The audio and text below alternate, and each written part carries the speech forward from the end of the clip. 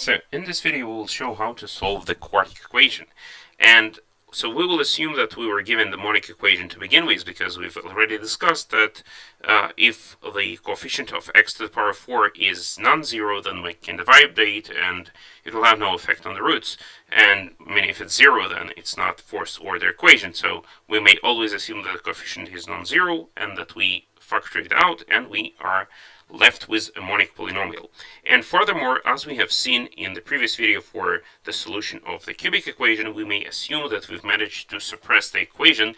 That is, we've managed by shifting to get rid of the third power. So it's similar method, analogous one to the one that we've seen in the cubic. So check that video out. So we will assume that the next coefficient that is non-zero here is of x to the power of 2, and then plus bx and plus c equals to 0. So we would like to solve this equation. So how would we proceed? So we will assume that we can always assume that we are over the complex field, and the complex field is algebraically closed, which means that every polynomial has complex roots that are in C. All of its roots are in C, and therefore, from a well-known theorem, every polynomial, this polynomial decomposes when it's monic. It decomposes as the product of its roots, not exactly the roots, but as the following product. So it's x minus x1 times x minus x2 times x minus x3 times x minus x4, where those roots are in general they are typically going to be in C, or in general in the complex. So anyways, such a decomposition is guaranteed to exist. And then we see that this is a second order polynomial and this is a second order polynomial. So we might as well try to find a decomposition of this polynomial to factor it out as a product of two second order polynomials. So suppose that x to the power of 4 is ax, you're not supposing. So we have x to the power of 4 plus ax squared plus bx plus c, and this equals to, well, we want to find two second order polynomials such that this polynomial is their product. So without loss of generality, we may assume that here we have x squared and x squared. Because of this decomposition, this is a monic one. And so from this times this, we're going to have the fourth power. And so suppose now that x has some coefficient alpha. And it's helpful that we're solving this equation that does not have the third power here, because it means, you can check it out quite easily, that the coefficient here of x must be minus alpha. That's the only way to make sure that the coefficient of x to the power 3 in this decomposition, when we open the brackets, will be 0, because the only way to get x to the power 3, if we multiply this x squared by minus alpha x, so the coefficient of x to the power 3 is going to be, so it's minus alpha x to the power 3, and then the other way to get the third power is when we multiply this by this, so it's plus alpha x to the power 3, and altogether the coefficient of x to the power 3 is 0.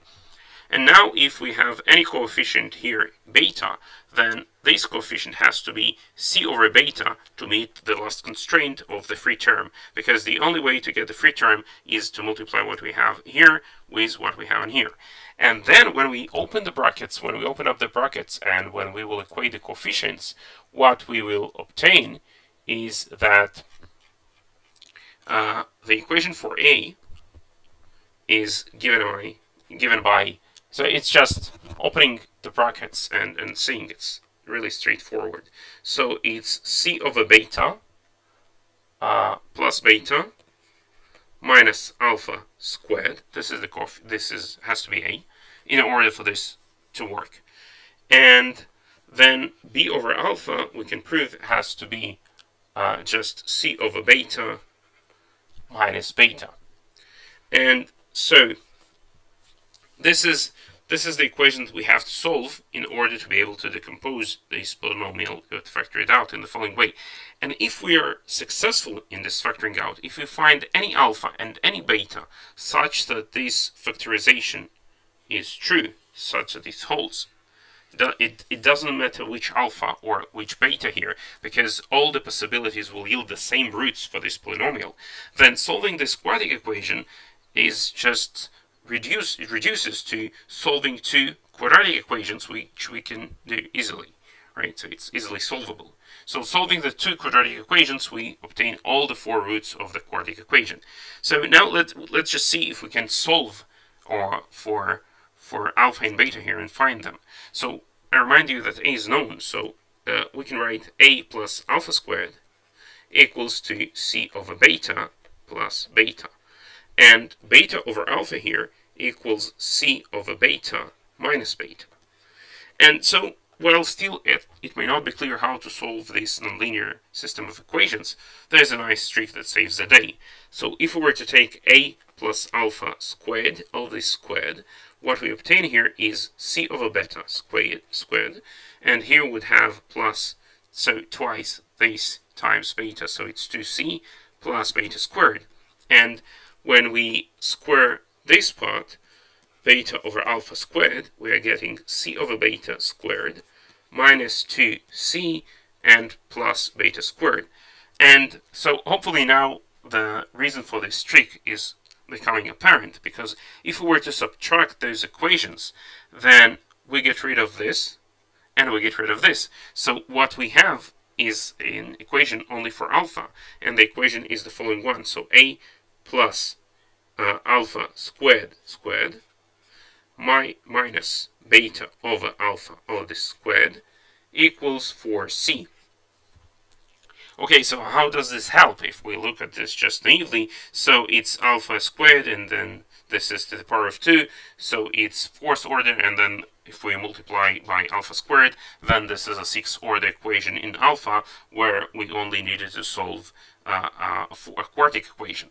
But the thing is that this is actually a cubic equation in alpha squared. So if we were to multiply this by alpha squared, then what we have is a plus alpha squared times alpha squared, and here we would have minus 4c times alpha squared and minus b squared. This is 0. This is the equation for alpha squared. And now if we were to make the substitution t equals alpha squared, then we obtain the equation t, and here we have a plus t squared minus 4ct and minus b squared equals 0, right? So hopefully I didn't make any computational mistakes here. It seems to be just right. And so this is actually a cubic equation, and we know how to solve the cubic in general. So we know how to solve the cubic. If you don't, then check the previous video in the playlist. But we know how to solve the cubic, and once we solve the cubic, we obtain the value for t. And then when we know t, we can actually infer the value of alpha, which just take any of the square roots. It's either plus square root of t or the minus square root of t.